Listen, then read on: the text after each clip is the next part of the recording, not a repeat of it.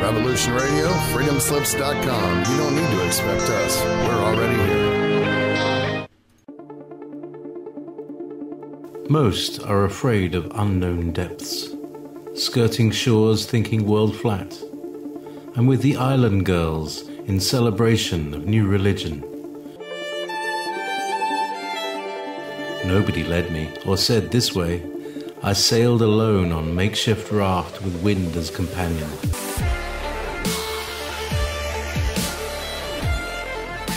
Fate for deliverance, confidence enough to assess new disposition. Seekers of lost paradise may seem fools to those who never sought the other worlds.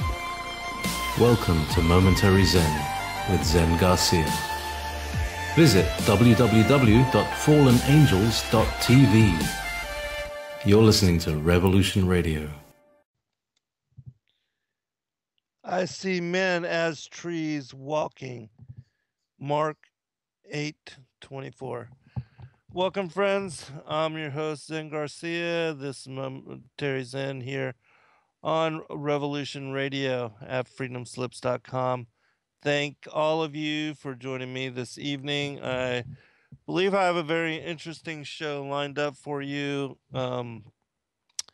I know every time I cover this issue, it's very controversial. It's one of those that whenever I discuss the topic of what occurred in the garden, how the serpent's beguilement of Eve led to the conception of Cain, that those especially that are not familiar with this discourse and have never heard about it, and because they don't teach about it in the mainstream seminaries, the churches of churchianity, that it's a premise which is strange and also, for whatever reason, I still don't understand, highly contentious, and it brings out the worst in people for whatever reason. But anyways, and so because I've been kind of accused of basically teaching doctrines of devils, I thought I would address some of the particulars of this issue only from the King James, because it's not necessary to go outside of the canonical material in order to assert this as truth, as I will bring forth this evening.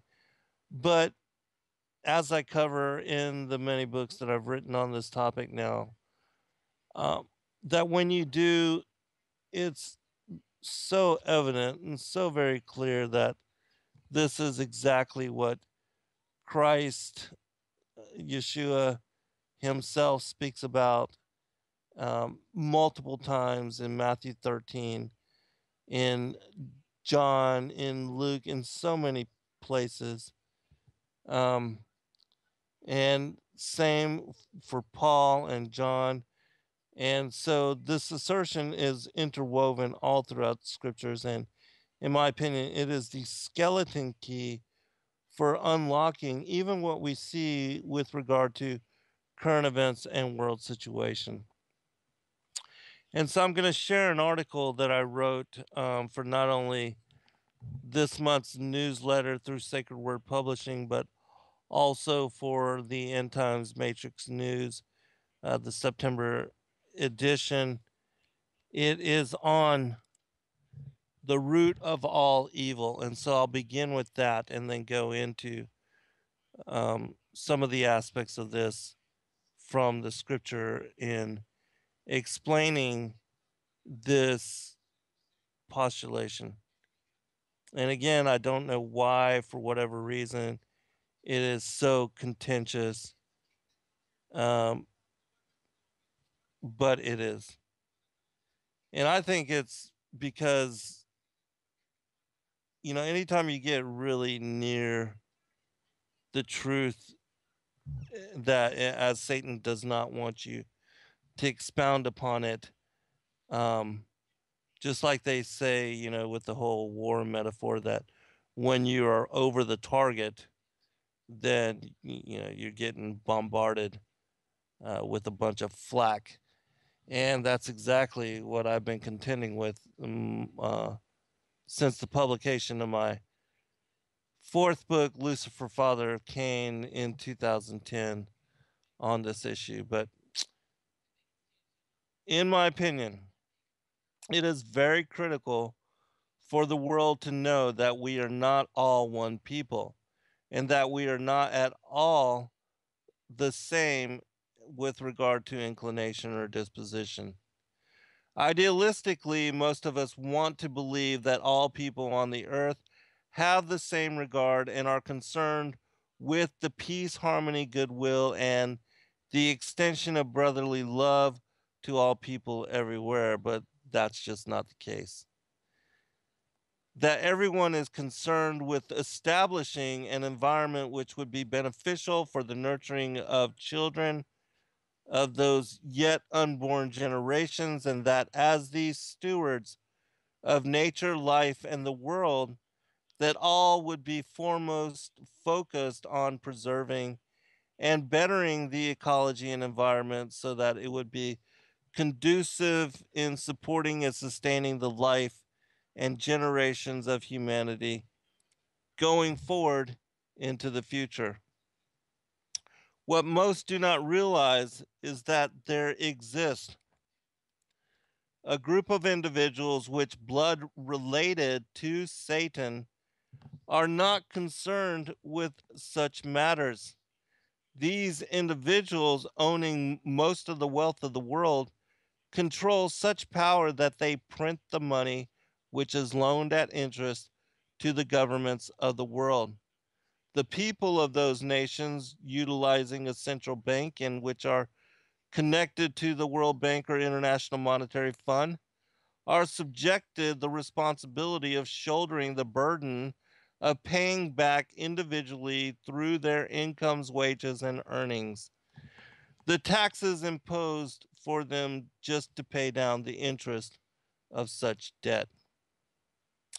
The Illuminati secret societies who worship Satan as their God, because he is their father, have as their driving force domination, control, and manipulation of the world's currencies, markets, governments, and politics in bringing forth the agenda of the New World Order, trying to assert over the rest of us global governance. These individuals are so cold, callous, ruthless, and emotionally disconnected from the rest of humanity that they would, without second thought or hesitation, conspire the rape, pillage, plunder, death, murder, and annihilation of innocents on large scale, even their own family members, so long as it assisted them in strategic goal, the manipulation, tightening, and centralization of wealth, power, and control for further domination.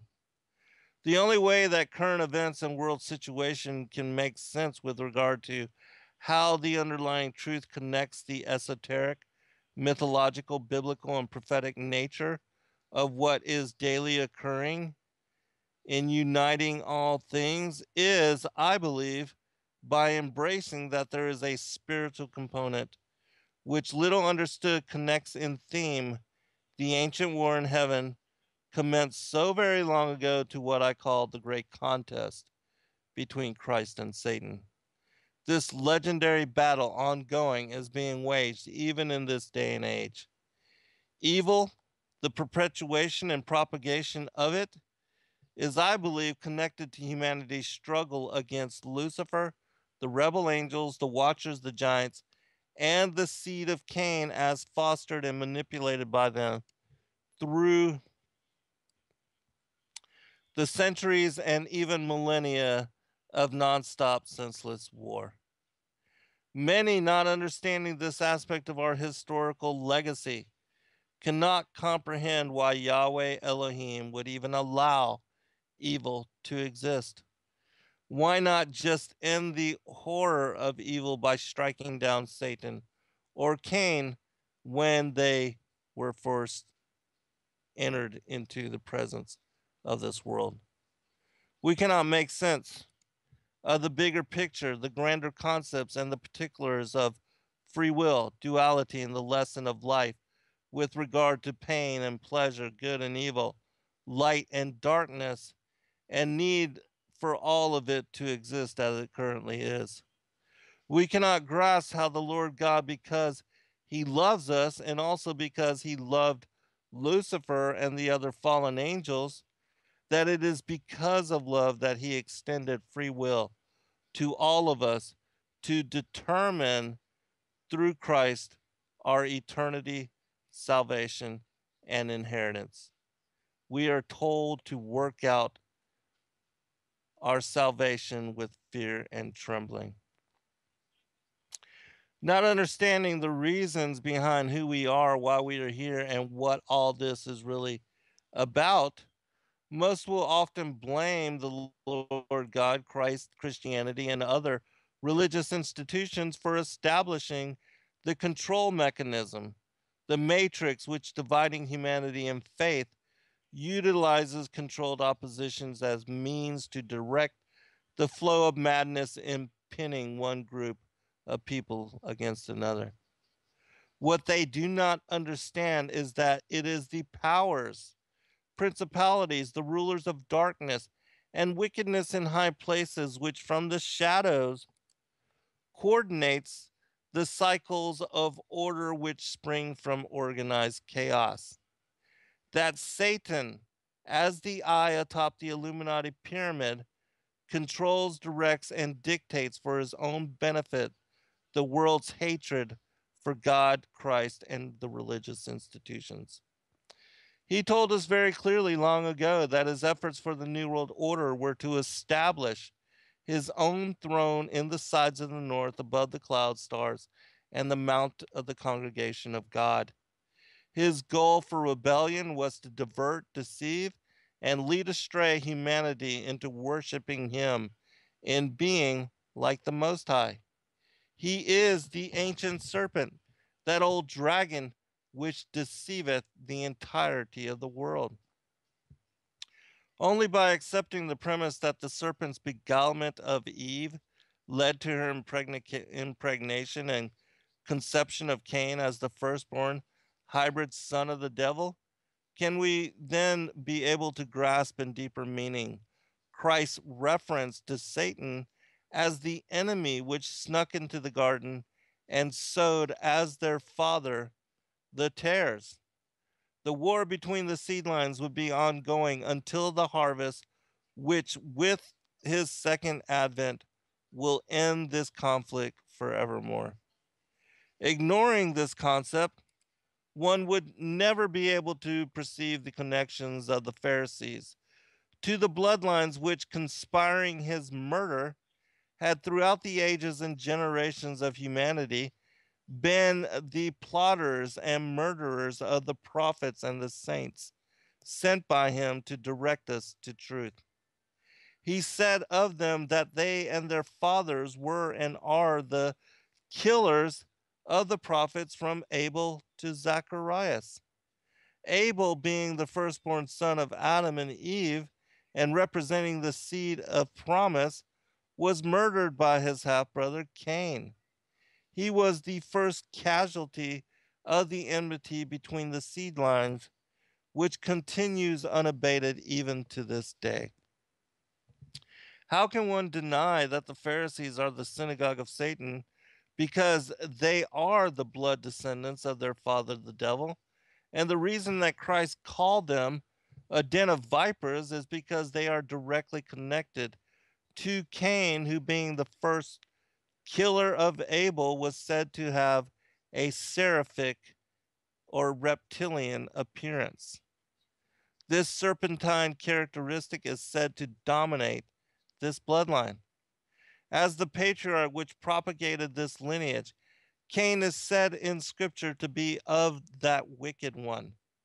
Isaiah in chapter 14 calls Lucifer the adversary, the abominable branch, which sired through Cain and the seed of evildoers. Understanding this teaching, one will be able to make sense of who the enemy really is and how his children have traditionally, through all ages, perpetuated the madness we see as evil in the world. All right. And I do believe absolutely that it is critical for people to understand the whole concept of this teaching to not only make better sense of Scripture, but to come to terms with what we are dealing with as the elites that are sitting on the thrones of the world today, and how they are all connected in bloodline to one family, and that they are the children of Cain. And they even call themselves and reference themselves as such. I will actually bring this up after the break, but I want to tie together the connections of Lucifer, Satan the adversary, the abominable branch, to um, to the war in heaven initially, and to death coming into being. That, and also that it is declared in Psalms 82 that as the sons of God, they would die the death of men, and that the sentence of death was pronounced upon them.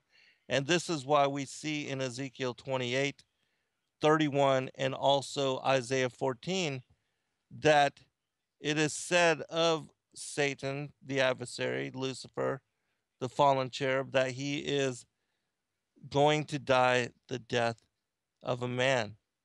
And so when you investigate these particular chapters and passages, it makes sense. The whole totality of Scripture comes to light in exposing how Satan had once been in heaven, how he had been in paradise, but that he was cast out and he was banished, exiled here to the earth, just like Adam and Eve when he tempted them to eat fruit from the tree of the knowledge of good and evil. And they also fell and were entered into human flesh form. Same as Satan, even though he doesn't die after one lifetime like we do, he goes through and possesses the bodies of those elitists and those that are of his family line that give themselves up to possession for him to rule through. But at the end of the 7,000 years of the Second World Age, he will be destroyed. He will be annihilated as if he had never been. That he will be consumed by a fire from within. All right, so I'll read this first, Ezekiel 28. It says, "Thus saith the Lord God, because thine heart is lifted up, and thou hast said, I am a God. I sit in the seat of God in the midst of the seas, yet thou art a man, and not God, though thou set thine heart as the heart of God. Behold, thou art wiser than Daniel. There is no secret that they can hide from thee. With thy wisdom and with thy understanding thou hast gotten thee riches, and have gotten gold and silver into thy treasuries. By thy great wisdom and thy traffic hast thou increased thy riches, and thine heart is lifted up because of thy riches. Therefore, thus saith the Lord God, because thou hast sent thine heart as the heart of God, behold, therefore, I will bring strangers upon thee, the terrible of the nations, and they shall draw their swords against the beauty of thy wisdom, and they shall defile thy brightness. They shall bring thee down to the pit, and thou shalt die the deaths of them that are slain in the midst of the seas. Wilt thou yet say before him that slayeth thee, I am God? but thou shalt be a man and no God in the hand of him that slayeth thee. Thou shalt die the deaths of the uncircumcised by the hand of strangers, for I have spoken it, saith the Lord God. Now, it's interesting that I just recently did a two-part show, last week and the week before, on the war of the giants, the 100,000 giant war, the Nephilim, the children born of the Nephilim, the fallen angels, the giants, the men of renown, how there was a war between the uncircumscribed and the circumcised, and how Baal, the false god who is Satan, how he declares to his followers to not allow themselves to be circumcised. And this was the predominant theme of the war between the Nephilim giants. And so, in my opinion, it shows to you here who the uncircumcised are, that they are the kings, the Nephilim giants, which ruled over the nations previous to the flood of Noah's day, which decimated 409,000 giants. And that after the establishment of Noah and his posterity, that Moses and Joshua entering into the land of Canaan and slaughtering the remaining sons of Anak, the Amalekites and Amorites, that being tall as cedars, Og and Sihon and others, that this was the reason for their war against them, is because they are of the seed of Cain, and that the giants are specifically born from the daughters of Cain, which I've covered many times. But if it were not for the hybrid daughters of Cain already being, partially hybrid, Genesis 3 could have never have happened. And when you really do the investigation on the fallen angels and the Genesis 6 narrative, you will see that it is replicated many times in multiple passages, that it is specifically the daughters of Cain that the watchers went to in copulating and bringing forth the giants, which again, in my opinion, unless Genesis 3 happened, you could not have Genesis 6. And it is in Genesis 3, verse 15, where we have specific the beginning of the enmity between the seed of the woman and the seed of the serpent. And so, how are people going to just ignore the first 3 chapters and say, oh, well, the seed of the serpent didn't come about until Genesis 6, when it's very clear that it was the temptation and the beguilement of Eve which led to her conceiving Cain as the firstborn hybrid son of the devil, as we will get into here in just a short bit. All right, but let me be clear on Satan, really, before we move further. Thus saith the Lord God, thou sealest up the sum full of wisdom, and perfect in by beauty. Thou hast been in Eden, the garden of God. Every precious stone was thy covering, the sardine, topaz, the diamond, the beryl, the onyx, and the jasper, the sapphire, the emerald, the carbuncle, and the gold. The workmanship of thy tabrets and of thy pipes was prepared in thee in the day that was created.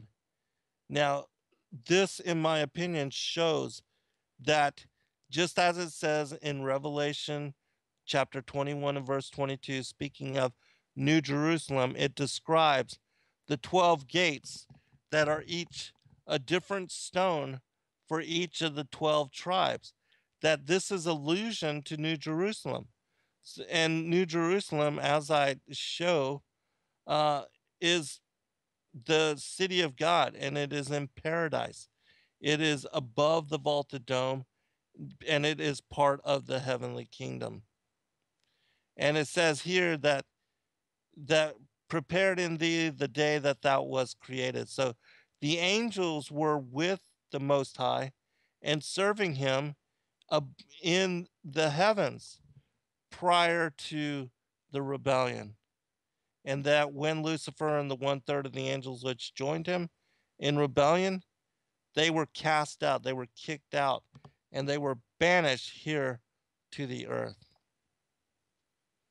Thou art the anointed cherub that covereth, and I have set thee so. Thou wast upon the holy mountain of God, thou hast walked up and down in the midst of the stones of fire. In my opinion, Lucifer was one of those two main cherubs that protected the entrance to paradise, which is why he was, able to sneak in, because he was already appointed task of watching over paradise until being banished out. Thou wast perfect in thy ways from the day that thou was created, till iniquity was found in thee. As I explained, that iniquity was when when Christ as the light of the world was introduced to the world in Genesis 1, verse 3. And that becoming jealous, that this is when light and darkness separated, Lucifer being the head of the forces of darkness, Christ being the head and over the hierarchy of light. All right, just a little bit more. By the multitude of thy merchandise they have filled the midst of thee with violence, and thou hast sinned. Therefore I will cast thee as a profane out of the mountain of God, which again, New Jerusalem is the mountain of God. It is a pyramid. And I will destroy thee, O covering cherub, from the midst of the stones of fire. Thine heart was lifted up because of thy beauty. Thou hast corrupted thy wisdom by reason of thy brightness. I will cast thee to the ground. I will lay thee before kings that they may behold thee. It's speaking about him being cast here to the earth, and that the kings, they are going to be born of his seed line. Thou hast defiled the sanctuaries by the multitude of thy iniquities. By the iniquity of thy traffic, therefore, will I bring forth a fire from in the midst of thee. It shall devour thee, and I will bring thee to ashes upon the earth in the sight of all them that behold thee. All they that know thee among the people shall be astonished at thee. Thou shalt be a terror, and never shalt thou be any more. All right. Remember, in Psalms 82, it says this: God standeth in the congregation of the mighty. He judgeth among the gods. In verse 5, they know not, neither will they understand. They walk on in darkness. All the foundations of the earth are out of course. I have said, ye are gods, and all of you are children of the Most High. But ye shall die like men and fall like one of the princes. This passage, they walk on in darkness, all the foundations of the earth are out of course, in my opinion, is a reference to Genesis chapter 1, verse 2, where it says, and the earth was without form and void, and darkness. All right, welcome back, everybody. I'm going to kind of move a little bit quickly because I want to get to the other material, but the reason I am bringing this up is because there was a question asked of me in the Zen Garcia Eyes Wide Open group on Facebook, which I will now address. And it's speaking about Ezekiel 31, which, as reference, speaks about the Assyrian, which we know that the Antichrist is said to be an Assyrian, but it connects it specifically to this cedar in Lebanon. And so I'm gonna cover that real quick. In Ezekiel 31, it says, behold, the Assyrian was a cedar in Lebanon with fair branches and with a shadowing shroud and of an high stature, and his top was among the thick boughs. The waters made him great, and the deep set him on high, with his rivers running round about his plants, and sent out her little rivers unto all the trees of the field. Therefore, the height was exalted above all the trees of the field, and his boughs were multiplied, and his branches became long because of the multitude of waters when he shot forth. And the fowls of heaven made their nests in his boughs, and under his branches did all the beasts of the field bring forth their young, and under his shadow dwelt all great nations. Thus was he fair in his greatness in the length of his branches, for his root was by great waters. The cedars in the garden of God could not hide him. The fir trees were not like his boughs, and the chestnut trees were not like his branches. Nor any tree in the garden of God was like unto him in his beauty. I have made him fair by the multitude of his branches, so that all the trees of Eden that were in the garden of God envied him. Remember the vanity of Lucifer, that everybody looked up to his brightness with regard to the angelic hierarchy. Therefore, thus saith the Lord God, because thou hast lifted up thyself in height, and he hath shot up his top among the thick boughs, and his heart is lifted up in his height, I have therefore delivered him into the hand of the mighty one of the heathen. He shall surely deal with him. I have driven him out for his wickedness. And strangers, the terrible of the nations, have cut him off and have left him. Upon the mountains and in all the valleys, his branches are fallen and his boughs are broken. By all the rivers of the land and all the people of the earth are gone down from his shadow and have left him. Again, this is the same thing as we read in Ezekiel 28, where in Isaiah 14, which we'll read, where it says all they wonder after the beast, um, and and because he's brought down, and as a man he dies the death of a man. Upon his ruin shall all the fowls of the heaven remain, and all the beasts of the field shall be upon his branches, to the end that none of all the trees by the waters exalt themselves for their height, neither shoot up their top among the thick boughs, neither their trees stand up in their height, all that drink water. For they are all delivered unto death to the nether parts of the earth, in the midst of the children of men, with them that go down to the pit. And so this is exactly what I was speaking about with Psalms 82 with regard to all of these sons of God, that they were going to die the death of men. And so the rebel angels being cast out, Lucifer, the prince, being cast out, they are sentenced to die the death of men, because death being brought upon them at the end of the 7,000 years of the Second World Age, they will be annihilated as if they had never been. I made the nations to shake at the sound of his fall, when I cast him down to hell with them that descend into the pit, and all the trees of Eden, the choice of the best of Lebanon, all that drink water shall be comforted in the nether parts of the earth. And it's speaking about the kings here, because again, they are the seed of the evildoers that come forth from the abominable branch. He is the father of the tares, the enemy which snuck into the garden and that sowed them, as we'll cover here shortly. They also went down into hell with him unto them that be slain with the sword, and they that were his arm, that dwelt under his shadow in the midst of the heathen. See, this is, referencing not only the giants, but the later kings, Nimrod, Pharaoh, Nebuchadnezzar. They were all bloodline related to the same family, to the children of Canaan. They're all blood connected. To whom art thou thus like in glory and in greatness among the trees of Eden? Yet shalt thou be brought down with the trees of Eden unto the nether parts of the earth. Thou shalt lie in the midst of the uncircumcised with them that be slain by the sword. This is Pharaoh and his multitude, saith the Lord God. All right.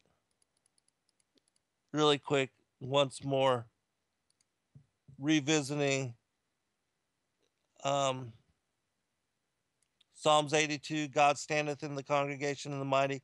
He judgeth among the gods. They walk on in darkness. All the foundations of the earth are out of course. That again, Genesis 1 2. I have said, ye are gods, and all of you are children of the Most High. But ye shall die like men and fall like one of the princes. And again, this is the prince being Lucifer, in my opinion. And so, the reference to Genesis 1, verse 2, and the earth was without form and void, and darkness was upon the face of the deep. That is when all the courses, the foundations of the earth were out of course, because everything had become destroyed from the war in heaven. And so now, going to Isaiah 14, we can see that it is in this verse, in this passage, that is specific to Lucifer as the fallen cherub. It tells us how he wanted to establish his throne above the stars and the clouds of God. How art thou fallen from heaven, O Lucifer, son of the morning? How art thou cast down to the ground, which didst weaken the nations?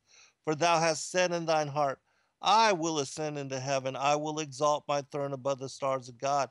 I will sit also upon the mount of the congregation in the sides of the north.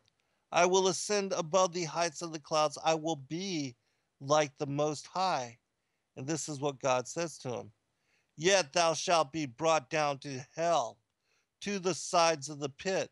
They that see thee shall narrowly look upon thee and consider thee, saying, is this the man that made the earth to tremble, that did shake kingdoms, that made the world as a wilderness and destroyed the cities thereof, that opened not the house of his prisoners? All the kings of the nations, because they are his children, even all of them lie in glory, every one in his own house. But thou art cast out of thy grave like an abominable branch. Now, this is very important because this abominable branch connects to the family tree and to men walking as trees. I see men as trees, which I opened the whole show with. And as the raiment of those that are slain, thrust through with a sword, thou that go down to the stones of the pit as a carcass trodden under feet. Thou shalt not be joined with them in burial, because thou hast destroyed thy land and slain thy people. The seed of evildoers shall never be renowned. Prepare slaughter for his children for the iniquity of their fathers, that they do not rise nor possess the land, nor fill the face of the world with cities. This verse, this passage, this chapter is the same thing as Matthew chapter 13, where Christ speaks about the enemies that snuck into the garden, but let both grow together until the time of the end. And then he would send the angels out as reapers to gather the tares for condemnation and burning, and the wheat for preservation. This is the Lord God, the Father, declaring war against the seed of the evildoers, the children of this abominable branch. Passage 29. Rejoice not, thou whole Palestina, because the rod of him that smote thee is broken. For out of the serpent's root shall come forth a cockatrice, and his fruit shall be a fiery flying serpent. The serpent's root, again, that is the abominable branch. The enemy that sowed them is the devil. And so he is the serpent's root. The cockatrice that came forth, that is Cain. And so, which is referenced in 1 John chapter 3, verse 12, where it says, not as Cain, who was of that wicked one and slew his brother. And wherefore slew he him? Because his own works were evil and his brother's righteous. Now, there's other variants to this. It says, don't be like Cain. He was a child of the evil one and murdered his brother. A different translation, the Weymouth New Testament. We are not to resemble Cain, who was a child of the evil one and killed his own brother. And when you look at these particular verses and the specifics of that particular chapter in the Strongs, not as Cain, who was of that wicked one and slew his brother. Here, the word of in Greek is the number 1537 in the Strongs. When used implying a person, it means a son or an offspring of. And so, again, not as Cain, who was the son of that wicked one or the offspring of that wicked one.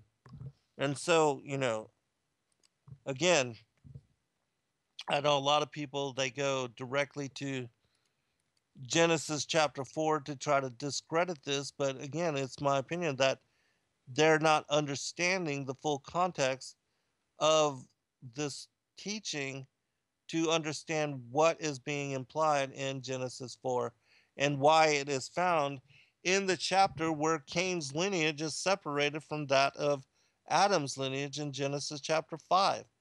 And that the differentiation between the seed of the woman and the seed of the serpent as characteristic and inclination is why these two people, these two groups, these two lineages are separated.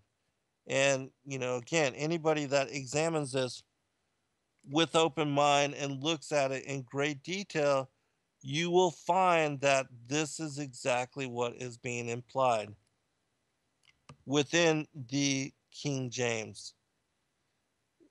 Reading a couple of commentaries about 1 John 3, verse 12. The Wycliffe Bible commentary says, he, Cain, is said to have belonged to the family of the wicked one. Matthew Poole's commentary on the Holy Bible, quote, which showed him, Cain, to be of that wicked one, of the serpent's seed. So early was such seed sown, and so ancient the enmity between seed and seed. Matthew Henry's commentary, it showed that he, Cain, was as the firstborn of the serpent's seed, end quote. So, again, I'm not making this up. When you examine and understand the context of just some of the chapters and verses in Genesis and 2 Corinthians, 1 John, Matthew 13, Isaiah 14, all of these things are speaking about what occurred in the garden with the beguilement of Eve, which is what we're going to look at next.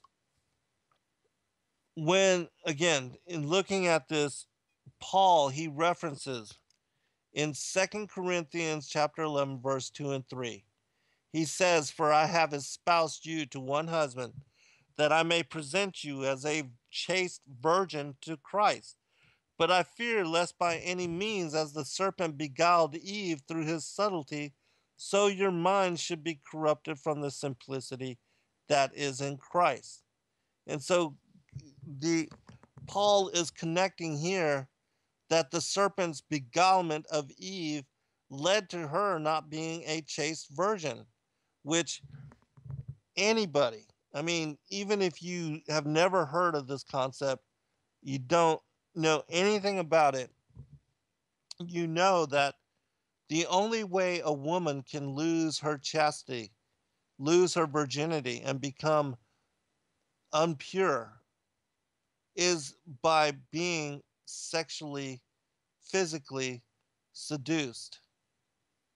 And the only way that she can be impregnated is to have taken part in some kind of carnal act where intercourse had taken place and seed was planted within her. It's the only way children can be born, or if there's some kind of artificial insemination. But otherwise, a physical sexual act has to take place for a woman to lose her chastity or a child to be born. Now, everybody can agree on that, right? All right. And just to be clear that this is what happened, I'll read a couple verses which clarify that this is exactly what occurred to Eve, and that it was historically known by the people, the Hebrews, that this is what occurred to Eve. In Maccabees chapter 4, verse 6 through 8, it says, "The mother of 7 sons expressed also these principles to her children." This is a Solomonia, who was the mother of Rabbi Eleazar, that was tortured in the book of Maccabees. And she's recounting the story of Eve and how she was not a pure virgin, whereas she was, meaning her, Solomonia. Says Quist, the mother of 7 sons expressed also these principles to her children. Quote, "I was a pure virgin and did not go outside my father's house, but I guarded the rib from which woman was made. No seducer corrupted me on a desert plain, nor did the destroyer, the deceitful serpent, defile the purity of my virginity. In the time of my maturity, I remained with my husband, and when these sons had grown up, their father died." And so, again, she is referencing the fact that they all knew, and it had been taught to their people, that Eve was an adulteress, which even the name for woman, ish, uh, when you look up the word for woman, it has in its definitions implications to adulteress. And so, referencing the woman in Genesis chapter 3, one of the definitions for the term woman is the adulteress. And, you can't make all this up. All right, continuing. Now, a passage from the Protevangelium of James, where Joseph, coming home, finding Mary already pregnant, recounts the story of Adam. He says, "Now it was the 6th month with her, and behold, Joseph came from his building, and he entered into his house, and found her great with child. And he smote his face, and cast himself down upon the ground on sackcloth, and wept bitterly, saying, With what countenance shall I look unto the Lord my God, and what prayer shall I make concerning this maiden? For I received her out of the temple of the Lord my God a virgin, and have not kept her safe. Who is he that hath ensnared me? Who hath done this evil in mine house, and hath defiled the virgin? Is not the story of Adam repeated in me? For as at the hour of his giving thanks, the serpent came and found Eve alone and deceived her. So hath it befallen me also." And so Joseph is distraught that Mary is pregnant, and he recounts the story of Adam, saying that just as Adam, found Eve already pregnant, um, that same with him, that he found Mary pregnant. But we know that Mary had conceived by the Holy Spirit, whereas Eve was beguiled by the serpent, as it says here. "For at the hour of his giving thanks, the serpent came and found Eve alone and deceived her. So hath it befallen me." And so it's common knowledge, even Tertullian and some of the church fathers speak about how Eve's beguilement is what led to uh, Cain's wickedness and his murder of Abel. You can find all of that in my 12th book, The Great Contest, Enmity Between the Seedlines. Cover it in very great detail within that particular book. All right. Now, I'm going to continue to Genesis 3:15. Because again, this is the chapter, the verse, where you find the beginning of the enmity between the serpent, Satan, the adversary, Samael, the angel of death, and the woman, which is the children and the seed of Eve. Now, remember, Adam and Eve had hid themselves, that after they ate from the tree of the knowledge of good and evil, they were ashamed, they were embarrassed, and they hid themselves. First, they covered their genitals with fig leaves, and then they, being embarrassed, they hid themselves from the Most High God because they knew they had transgressed and they had done the one thing He had commanded them not to do. And so, looking at Genesis, all right, we'll be right back and then we'll pick it up. All right, welcome back, everybody, for a second hour. And so, picking up with the first Genesis 2, verse 25, where it says, "And they were both naked, the man and his wife, and were not ashamed." And so, they had no problem with being naked and hanging out in the garden of God and just doing their thing. And it wasn't until the serpent beguiled Eve and tempted her to eat fruit from the tree of the knowledge of good and evil. And the woman saw that the tree was good for food, that it was pleasant to the eyes, and a tree to be desired to make one wise, that she took of the fruit thereof and did eat, and gave also unto her husband with her, and he did eat. And so, as I explain and as I cover this in my books, that when they touch the tree of the knowledge of good and evil, that that is when their bodies are transformed into human flesh. They take on human physicality. They become mortal. Their genitals appear, and then Satan, like a pedophile looking for the opportunity to take advantage of a young girl, he pounced upon Eve, and in that moment, involving himself in a sexual act with her, he impregnated her with Cain. And Adam taking of the fruit and eating also was his repeating the act that he had witnessed Satan and Eve engaged in. And then that is what resulted in the birth of Abel. It wasn't some kind of a threesome or a sexual orgy, as so many people try to say that I teach. I don't. But that Adam repeating the act with Eve, that is what resulted in the birth of Abel, and Cain and Abel as fraternal twins.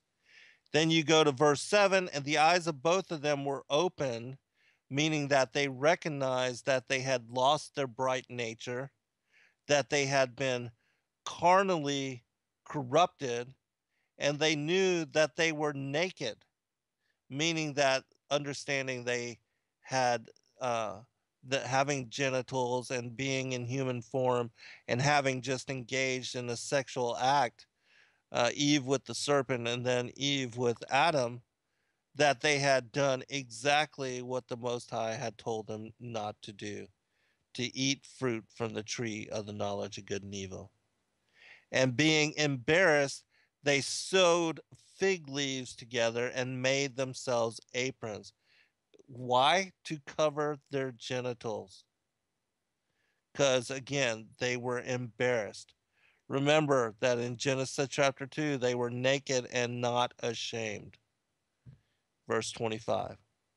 But here, after eating this fruit from the tree of the knowledge of good and evil, all of a sudden they find reason to cover their genitals, which to me implies that eating fruit from the tree of the knowledge good and evil, that somehow it had direct relation with them using their genitals in some manner their genitals were involved, which again, in my opinion, is the only way when you connect it to a sexual act, that's the only way that Eve could have become pregnant with Cain. There's no other manner than intercourse, physical sexual copulation, that a woman can become pregnant and conceive a child. No other way. I mean, and yet everybody says that this is not in the scriptures, but it's absolutely clear that it is when you examine it with open mind. All right, and so then the Lord God called unto Adam and said unto him, Where art thou? Not that he did not know, because he knew, but he knew what had already happened as well. And he said, I heard thy voice in the garden. I was afraid because I was naked and I hid myself. He knew that I was naked. I just engaged in a sexual act. I ate from the tree of the knowledge of good and evil. I did exactly what you told me not to. And so I decided to hide myself then, rather than, own up to the fact that I'd committed sin. And he said, Who told thee that thou wast naked? Hast thou eaten of the tree? So here God tells us that their being naked is connected to his having eaten from the tree, whereof I commanded that thou should not eat. And the man said, The woman whom thou gavest to be with me, she gave me of the tree, and I did eat. See, and it says this in some of the different scriptures, that if he would have just confessed his sin, and that he instead of you know pushing the blame off onto the woman, that if he'd have manned up to what he did, that the Most High would have forgave him. But they didn't. They did not repent. They went through this whole blame game. And then the Lord God said unto the woman, What is this that thou hast done? And the woman said, The serpent beguiled me, and I did eat. And so that's when we see in Genesis chapter 3, verse 14, and the Lord God said unto the serpent, Because thou hast done this, thou art cursed above all cattle, and above every beast of the field. Upon thy belly shalt thou go, and dust shalt thou eat all the days of thy life. And so, if the serpent had just tempted them to eat an apple, why would the Lord God be so angry with them, saying that because thou hast done this, thou art cursed above all cattle and above every beast of the field? And so there's some serious repercussions here. This action was not just another one of the, he made them eat some fruit that they weren't supposed to eat. No, he taught them and engaged them in sin, same as the watchers did to the daughters of Cain, in teaching them and beguiling them and being driven to take wives of them. Same thing as what occurred here. That Satan and what happened in the garden was the pretext for exactly what we see in Genesis chapter 6. And so here's the verse. I mean, there's no getting around this. And I will put enmity between thee and the woman, and between thy seed and her seed. It shall bruise thy head, and thou shalt bruise his heel. And so here, eating fruit from the tree of the knowledge of good and evil, which the Lord God connects directly to their being naked, he tells them, I will put enmity, tells Satan, I will put enmity between thee and the woman, and between thy seed and her seed. Seed, that word seed, when you look it up in the Strong's Concordance, the word is zera, meaning, which means figuratively plant, sowing time, posterity, or carnally, child, offspring, descendants, posterity, children, semen, virility, fruitfully, seed time, or sowing time. And when you look up the word for fruit, it is pere, and it means literally or figuratively to produce of the ground, offspring, children, progeny of the womb, fruit, actions, or figuratively reward. And so both of them tell you that they're eating fruit from the tree of the knowledge of good and evil, and the enmity between thy seed and her seed, it's specific to posterity, children, offspring, descendants, and to the sexual act which took place in order for there even to be children born. Uh, I, I mean, is that not clear? How do you get around that? Where did the serpent get seed from if he did not beguile Eve and having her eat fruit, bared with her offspring, children, progeny of the womb? Which again, if you want to deny that, you go to Genesis chapter 16. Genesis chapter 3, verse 16. Unto the woman he said, I will greatly multiply thy sorrow and thy conception. In sorrow thou shalt bring forth children, and thy desire shall be to thy husband, and he shall rule over thee. And so if you want to deny that the serpent has seed, and that the serpent's beguilement of Eve is what led to her eating fruit, which led to progeny and the birth of the seed of the woman and the seed of the serpent.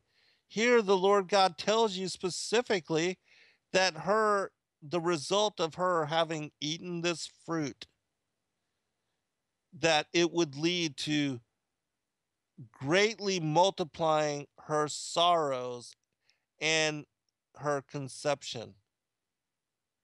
Which, again, you look up those words in the Hebrew, it has everything to do with a sexual act. Let's look at some of the words, some of the Hebrew words. Touch is the word naga, which when you look it up, it means to touch, lay the hand upon for any purpose, or euphemistically to lie with a woman. Eat. Look up the word eat. It's the Hebrew word akal. To eat, literally or figuratively, consume, devour, feed, can also mean to lay with or enjoy something as good fortune, sexual pleasures, or the fruit of good or evil actions. Anybody that looks up the Hebrew, if it doesn't become clear to you, I just don't know. How can you deny all these? This multiple witnesses, and more than 3 witnesses. Even just the words for touch, eat, fruit, and seed, that's 4 witnesses right there. But yet, I'm the crazy one. All right, let's continue. Beguiled. The word is nasha. It means to lead astray, mentally to delude, or morally to seduce, beguile, deceive greatly or utterly. Enmity, extreme hostility, hatred. Between the seeds, again, what is the seed? The word is zera, figuratively, fruit, plant, sowing time, posterity. Carnally, children, offspring, descendants, posterity. Children, semen, virility, fruitful, seed time, sowing time. Everything to do with sowing seed, not in the ground, but in the womb, which is what brought forth children, It's the only way that you can bring forth children. Even planting seed in the ground, you're not going to bring forth children. It has to be planted within a woman's womb. No other way. All right, again, the word for woman, isha, feminine, irregular, nashim, a woman, adulteress, each, every female, many, none, one, together, wife, woman. That's what the word means. And so when it speaks about the woman thou gave me, it's meaning the substitute adulteress there. Let's go back to that.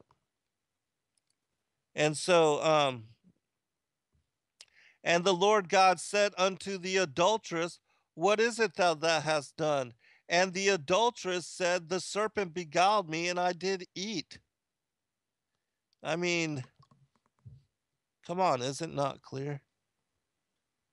All right, Eve, meaning life giver. She was the mother of all the children of men. Why? Because she bears both the seed of the woman and the seed of the serpent. She is the mother of Cain, the firstborn son of the devil, and also Abel, the firstborn son of Adam.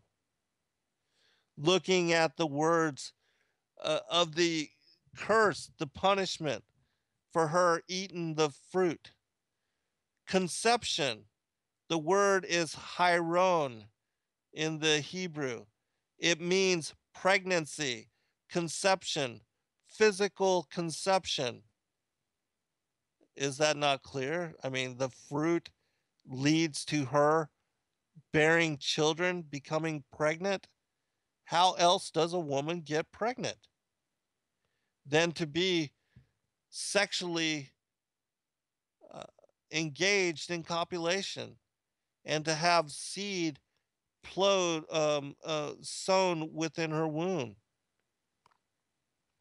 The word for bring forth, yalad, to bear young, causatively, to beget, medically, to act as a midwife, specifically to show lineage, bear, beget, birth, born, to make, to bring forth children, young, bring up, calve, child, come, be delivered of a child, time of delivery, gender, hatch, labor, do the office of a midwife, declare pedigree, be the son of, woman in woman, travaileth. I mean, come on. The word desire is tashuka, in the original sense of stretching out after, a longing, a desire. So again, you have all these Hebrew words implying that the serpent's beguilement of Eve was his sexually, physically copulating with her, which is why, again, Paul tells us in 2 Corinthians 11 that the serpent's beguilement of Eve is what led to her not being a chaste virgin. And so, after Abel is murdered by his half brother, we see that Adam, knowing his wife again, she brings forth Seth, whose name means compensation, replacement, resurrection, substitute. For God, she said, hath appointed me another seed instead of Abel, whom Cain slew. And then we see that in Genesis chapter 5, verse 3, that Adam lived 130 years, begat a son in his own likeness, after his image, and called his name Seth. That Cain is said to have been of a different appearance, that he had a serpentine, a seraphic appearance, and that he was unlike his father, well, his stepfather, Adam, but he looked like the serpent, Satan, that he bore resemblance. And this is also the Pharisees. They were called a den of vipers.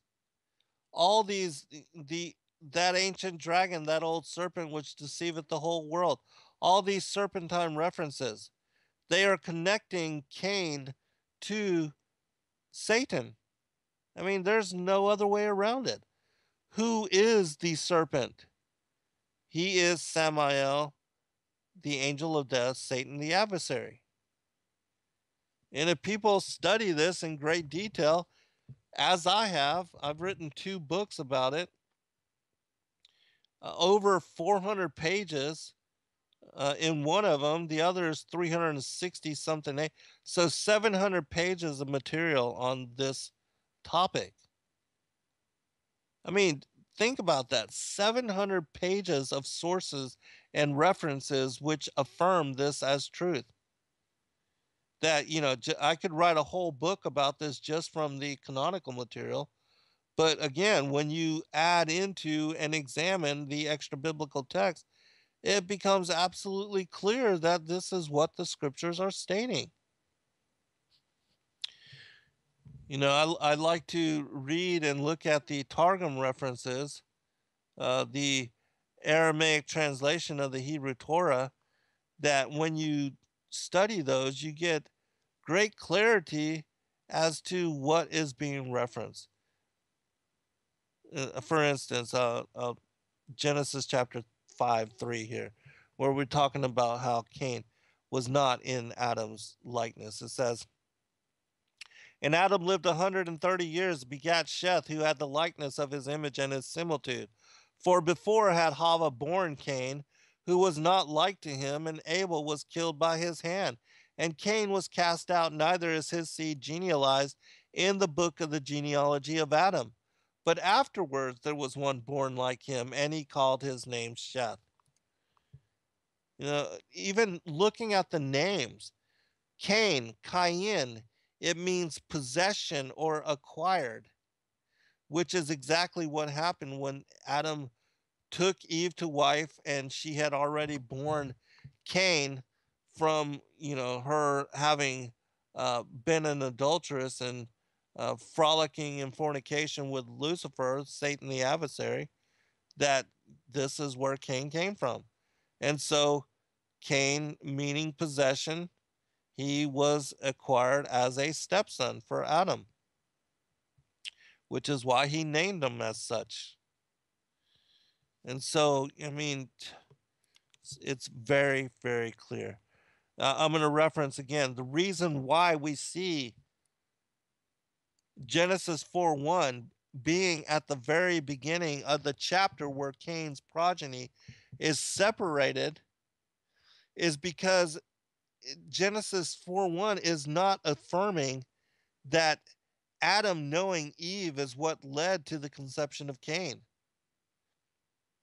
but it's actually referencing her having desired the angel and having been beguiled by the serpent, that this is the reason she conceived and bare Cain. And again, studying the Targum, you get great clarity on this.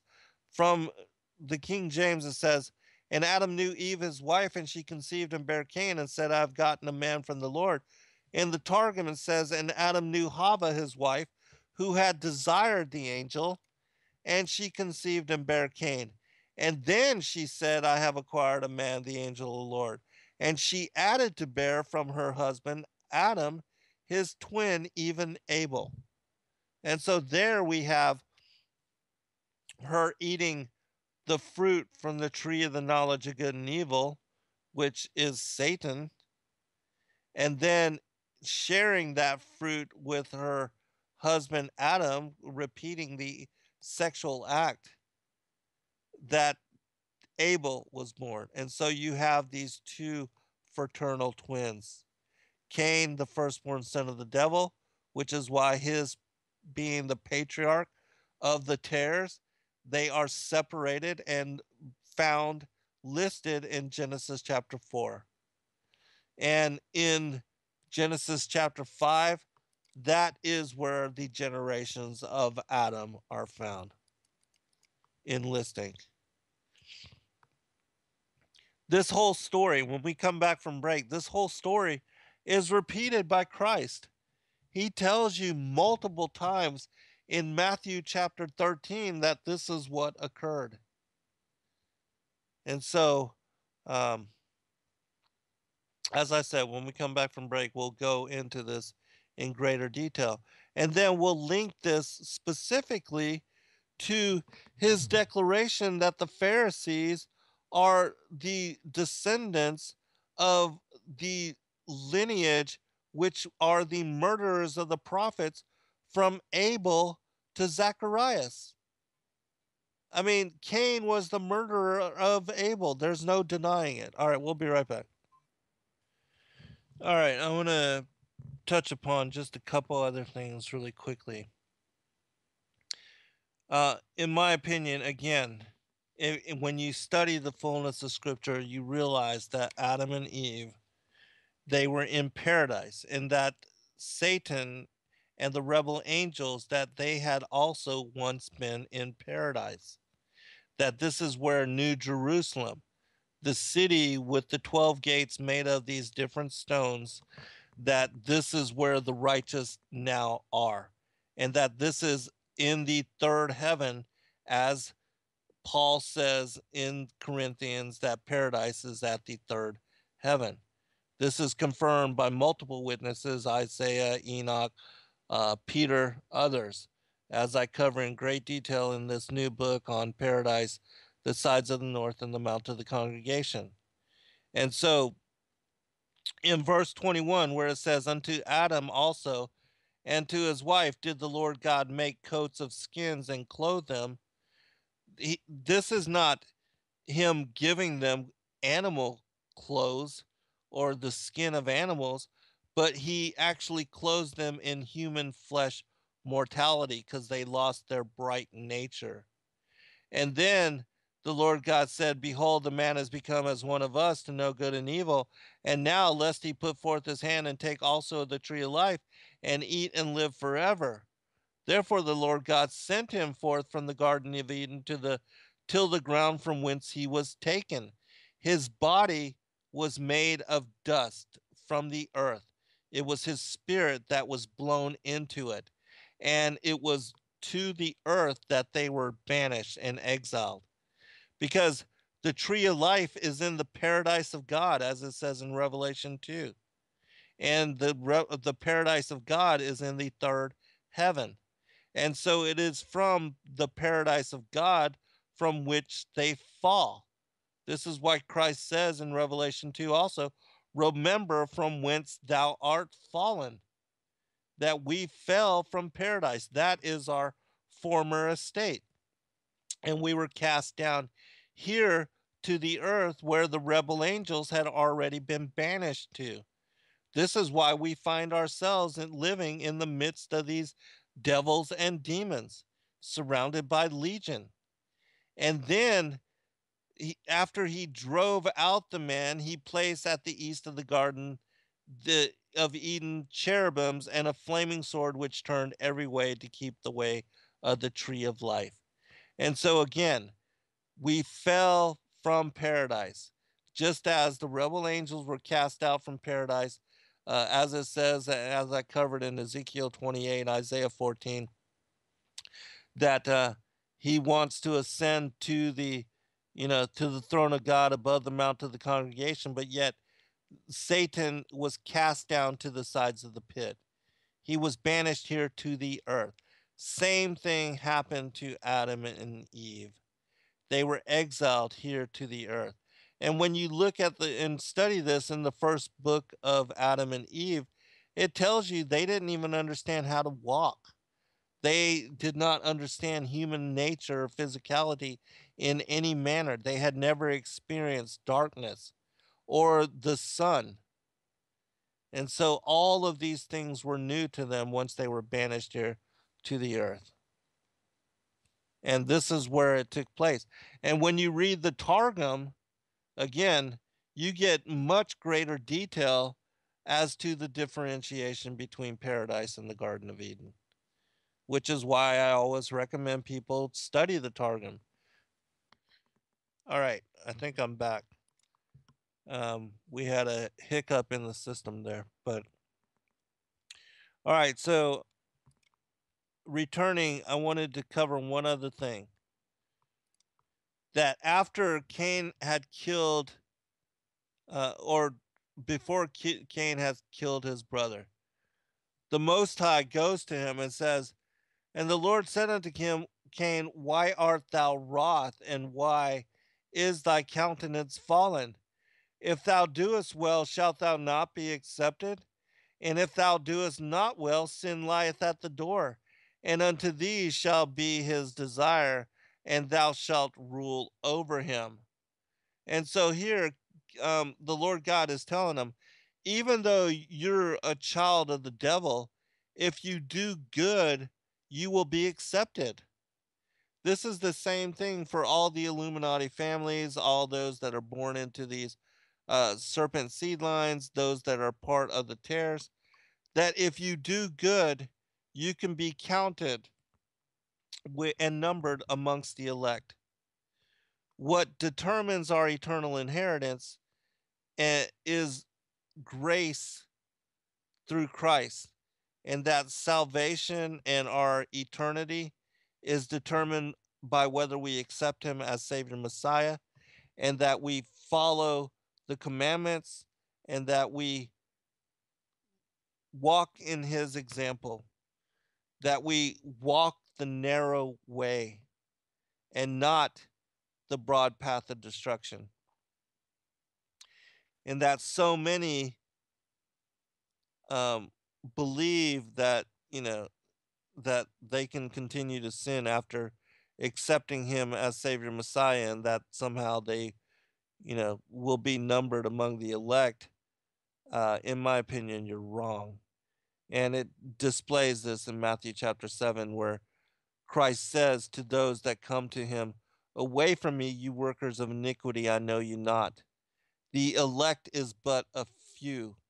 And so don't deceive yourself that you can accept him and then continue sinning, because just as he said to the adulteress that they brought him, for them to stone, they giving him a stone, and he said, "Let he who is without sin cast the first stone." They all walked away. They were all sinners, but yet they wanted to judge and condemn her. He told her to go forth and sin no more. And so, when you accept Christ as Savior Messiah, you have to be born again in spirit. You have to become changed, and you have to be transformed away from your carnality into a spiritual nature. And then, following in his example, then you would be worthy of being numbered amongst the elect. And so this is what it is saying here to Cain and to all those, whether you're born as a seed of promise, a seed of perdition, a child of wrath, or a child of the woman. It doesn't matter which seed line you're born into. What matters is accepting Christ as Savior Messiah and then following in his example. All right, I'm going to get to Matthew chapter 13 because we're going to quickly run out of time. Because Christ tells you in this chapter, I mean, you don't need any other teaching from any other material. Just visiting Matthew chapter 13, you get the fullness of what exactly happened in the garden. It says here, "The kingdom of heaven is like unto a man which sowed good seed in his field. But while men slept, his enemy came and sowed tares amongst the wheat, and went his way. But when the blade was sprung up and brought forth fruit, then appeared the tares also," that meaning when the children were born. "So the servants of the householder came and said unto him, Sir, didst not thou sow good seed in thy field? From whence then hath it tares? He said unto them, An enemy hath done this. Remember, the enemy is the wicked one, which we'll clarify that in just a minute. The servant said unto him, Wilt thou then that we go and gather them up? But he said, Nay, lest while ye gather up the tares, ye root up also the wheat with them. Let both grow together until the harvest. And in the time of the harvest I will say to the reapers, Gather ye together first the tares and bind them in bundles to burn them, but gather the wheat unto my barn. The reason the Most High didn't just kill Satan or Cain, but gave them a reprieve and put on Cain a mark of protection for 7 generations, was so that they could propagate the tares and allowing both to grow together until the time of the end. This is also why he preserved a remnant of not only the giants, but of the seed of the Cain through the flood of Noah's day. Both would have continuance until the time of the end, which is the second advent. And when he returns for second coming, that's when this war, the enmity between the seed lines, will finally be completed. Just to make sure, I mean, you can read all the fullness of chapter 13, but just to clarify, after the multitudes are sent away and he's no longer speaking in parables, the apostles come up to him and ask him, Declare unto us the parable of the tares of the field. And in some verses it says, We know it not. He answered and said unto them, This is without parable, this is direct explanation. He's speaking to the apostles directly.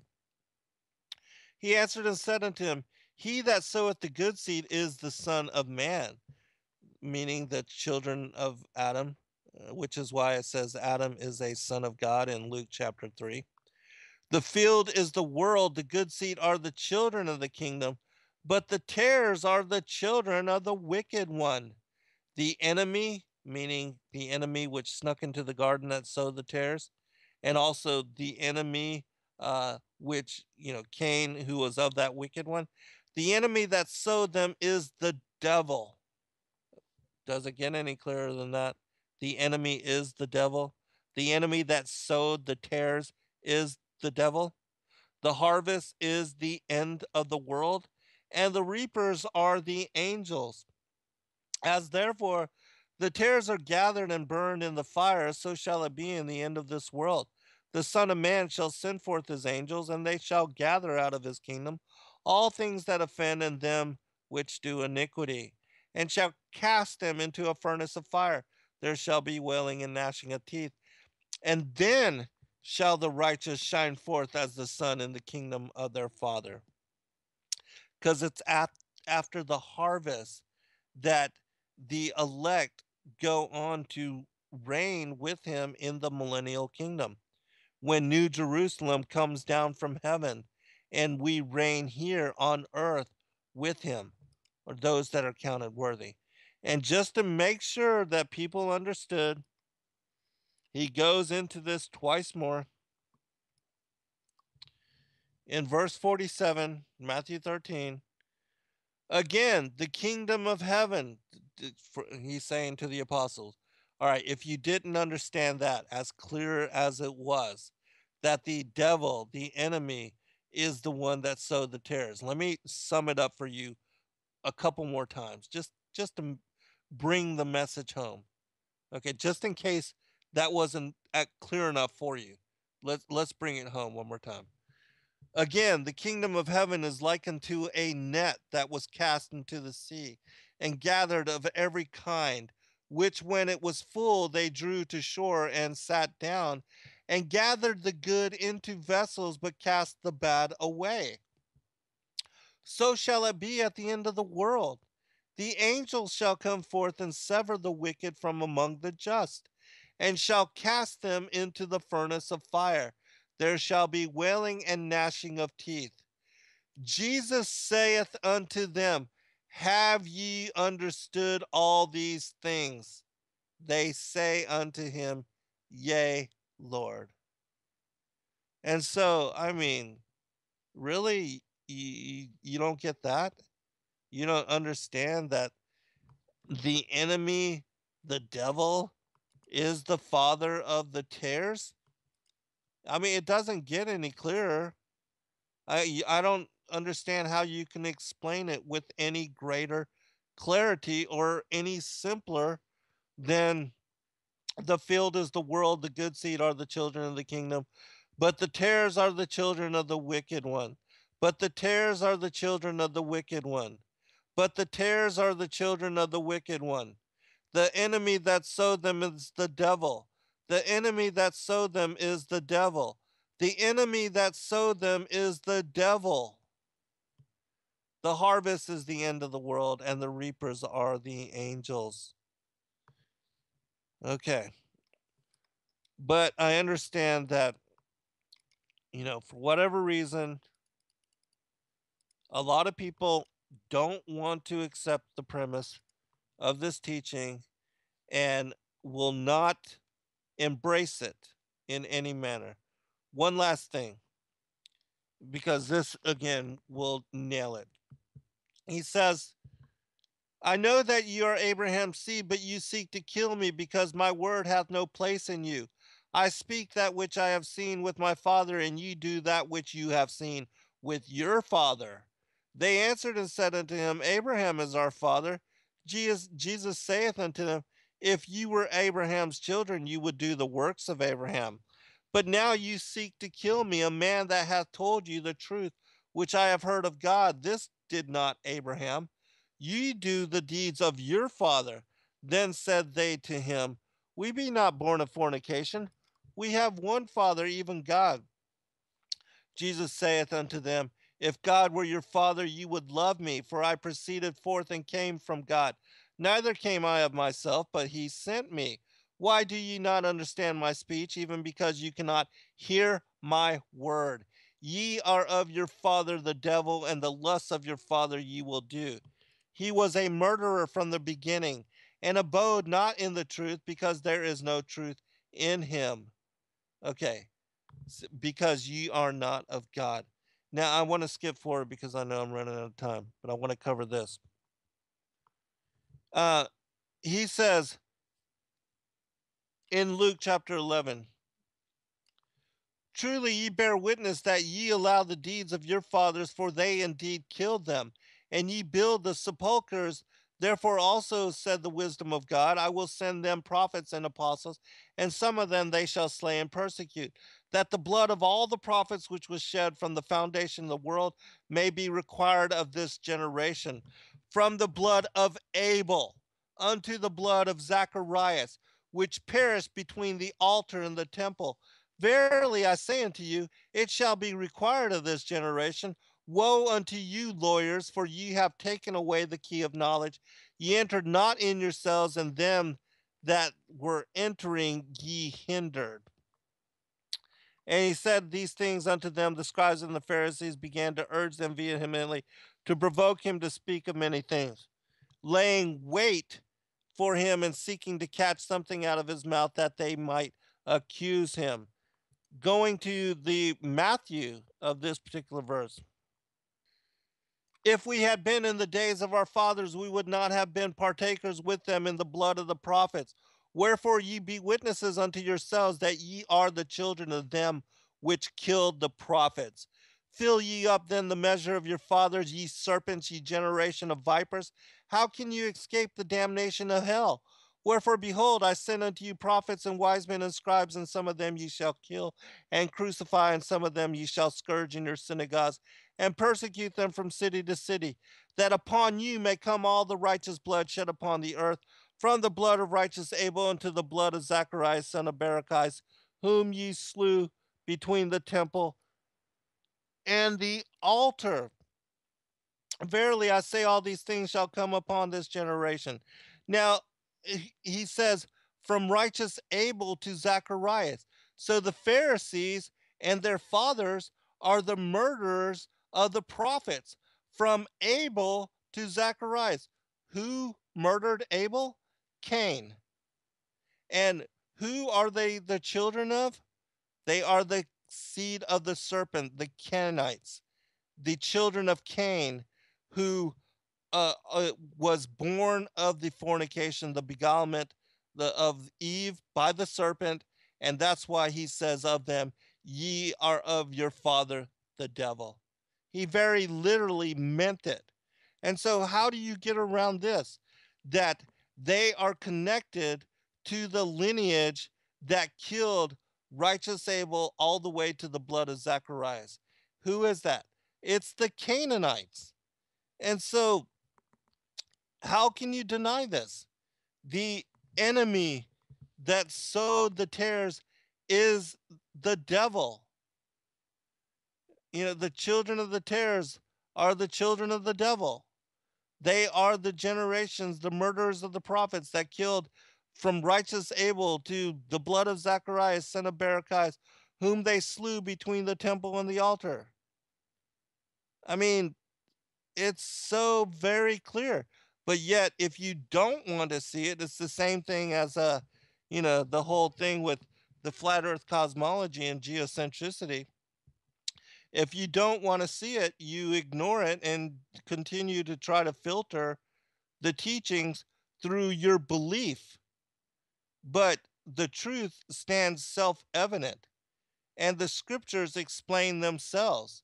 And it is very clear that Cain is the seed of the serpent, and that Eve's temptation to eat fruit from the tree of the knowledge of good and evil, that the reason she lost her chastity, her virginity, her purity, was because she engaged herself in sexual corruption and taking on the physical copulation with the serpent, became pregnant with Cain, which is why the punishment was that she would be led into sorrowful conception. Doesn't get any clearer than that. God bless all.